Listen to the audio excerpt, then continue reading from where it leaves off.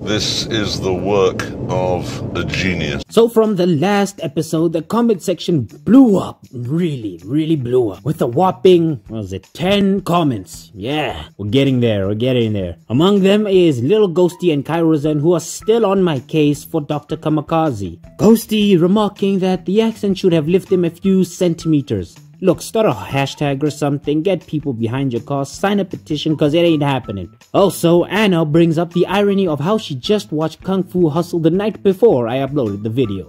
There are no accidents. And she also says that birds aren't real. He's too dangerous to be left alive. She knows too much. And the almighty pin comment belongs to Mr. Tess with this gem. Beast versus Stink Meaner. Bullet versus Too Bad for Hell, and now you're breathing manually? Big man, you got me with my own special technique. Got him!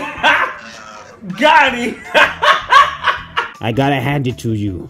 One legend to another. Now, it has also been brought to my attention that new viewers don't understand the rank wall system of ours. So, I'll give it a breakdown every time we start a video. It works every time. But fear not, if you know what's up, you can skip using the chapter system in the description. Just go after the thing that says breakdown. Anyway, everybody else, listen up. I rank villains on the wall. We have 3 categories. Love, or the villainous league of evil, where everyone from world threat to reality-shattering doomsday apocalypse shows up. Destroy us all! And then, a tier below that, we have Wano, or We Are Number 1. Is the club for anyone between a town threat and a world threat. You know, good stuff. We are number 1.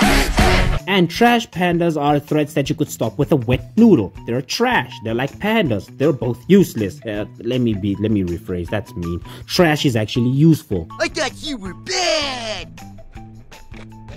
You ain't bad. You ain't nothing. And with that out of the way, let's rank our classy villains, shall we? Cruella de Vil. Miserable darling as usual, perfectly wretched. The fairy godmother. Happiness was just a teardrop away. And Yzma.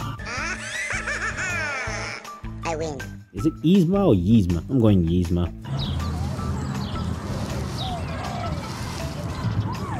She wants to make an animal coat out of everything under the sun. Excuse me.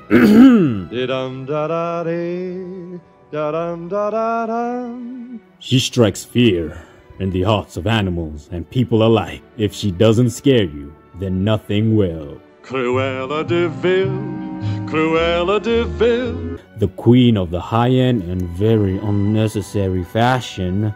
All of her clothing is a guaranteed kill. Cruella, Cruella.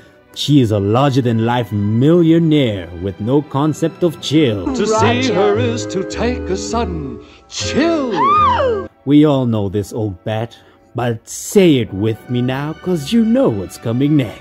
Cruella, Cruella de Vil. Let's look at her. I mean, she's not here to win any favorite points, but she does have the style point. And we look at the final villain checkmark, the memes. Oh my goodness, she practically has a mill. She takes her rightful place right up here, and Wano will leave the losses on the side because everything else that she's killed is now on the extinct list. Just smile and wave, boys. Smile and wave. And secondly, in a kingdom far, far away, lived a king and queen with a daughter that had a curse placed on her on the fearful sort. They locked her away in a castle on a volcano guarded by a dragon. Long story short, she gets rescued by Shrek and Donkey, and they will go on to live happily ever after, after killing Farquaad. Good landing, boys. Who says a penguin can't fly? Unfortunately for them, a certain someone's son was supposed to do that, and that certain someone is owed a big favor by the king. All the good men gone, and where are all gone? Yes, it is the fairy godmother.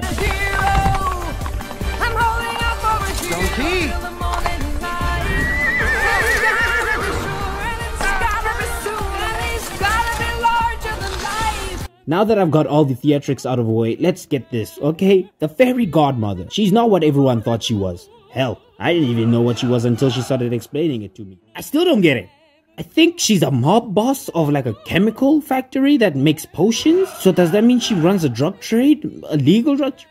She's a pharmacist, yes. And she tried to arrange a marriage for her son. It did not pan out. Mission failed.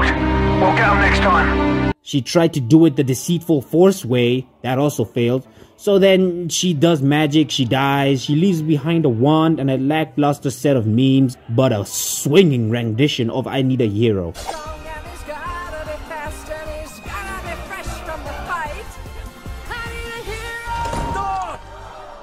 Leaving you right in the trash where she belongs.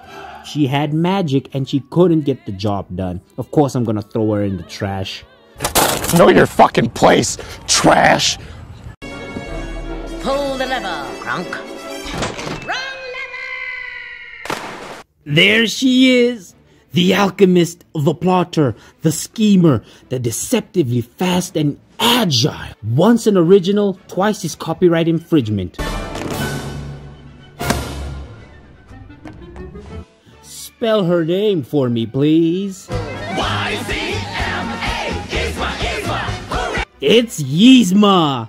Now, fun fact, in the version we got, Yzma is basically, you know, the foster mother, I think? The foster mother of Boom, baby! Kuzco, and she was also his royal advisor that ran the show in secret in the back, but the emperor, Boom, baby! Kuzco fired her. Then she came up with the most convoluted plan to get rid of him and become empress herself.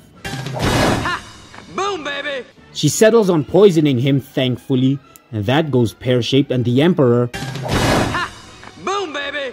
becomes llama sheep. Would you stop doing that every time I say the word emperor? Boom, baby! Anyway, she and Kronk try to kill him, but they're stopped by a peasant and the power of friendship, and then she got turned into a cat and she loses. Nice clean family fun. The villain loses. Yay, happy mega friendly ending. Good landing, boys. Who says a penguin can't fly? In the original story, man, she was something else. She was supposed to summon the Death God, the Incan Death God, and go on a mission to snuff out the sun in order to stay young forever. Kuzco was supposed to almost die, and that would have placed her snugly in the love category. Cause who in their right mind wants to snuff the sun? But Disney said that was too intense for children and turned her into the Wano piece of amazingness we have. But her legion of world-class memes and the songs she can sing make her a high-ranking Wano member. We are #1! Thank you very much for watching. Have to admit it, there are some outstanding songs to accompany these vile ladies, and I'll leave links for those in the description right under the chapter. Thank you very much for watching. Please conduct the YouTube goodness, and be sure to like, comment, and subscribe. It helps the channel grow. I want to be a bigger presence than I am now. My genius shall not go unheard for too long. Don't give me excuses. Give me results. And be sure to tune in next time when I rearrange the alphabet. Ta! Salonga